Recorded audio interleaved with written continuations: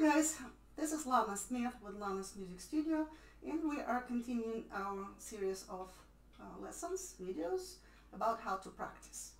And today's tip number 4 is practice by small sections. People who already experienced players know that a big piece is hard to learn from beginning to the end, playing just once or twice, but all the way through. It takes enormous time. You will not have much attention to details, and it will be useful when you just start learning it and just have an idea what you're generally supposed to do.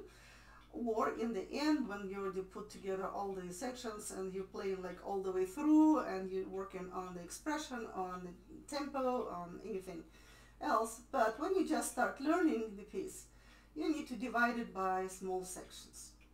It's much easier for brain to accommodate all this information, because when you start working on a new piece, you need to figure out what notes you're playing, and you need to count the rhythm, you need to figure out what chords you have, you need to figure out fingering, and many other aspects. It's a lot of work for the brain, and let's be nice to ourselves and don't get frustrated by loading too much on the brain and big information chunks.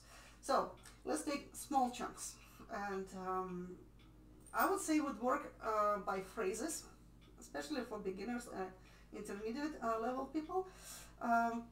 What is a phrase? Phrase is the musical sentence, something that does make sense. If you're playing just like you say yourself, oh, I will just learn the first line. Line is the formal division, or page is formal division. It's really not making sense. I will play you an example. First line from Home on the Range, the famous song, and I'll play just the first line. See how it really doesn't make sense if I will be by line. Oh, give me a home where the what? Rome. You see that Rome was already in the next line. So divide them by phrases that make sense. Either short phrase like this. Oh, give me a home.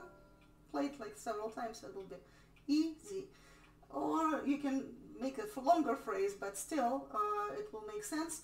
Sometimes you can define the phrase by, if you have words, it will be a comma or dot or something.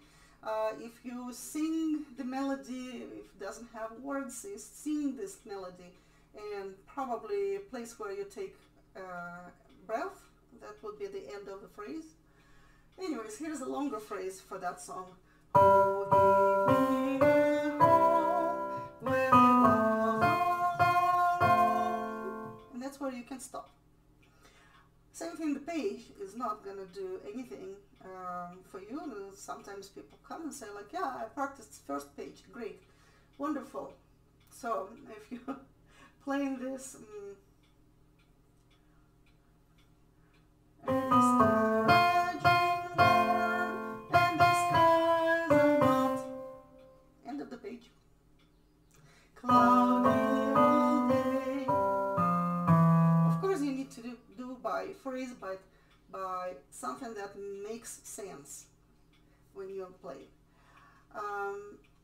That was tip number 4 about how to practice. So always play by small sections, practice by phrases, and don't depend on the measure. And sometimes our phrase is starting from the middle of the measure. Nothing wrong with that. That's fine. Tip number 4, practice by small sections.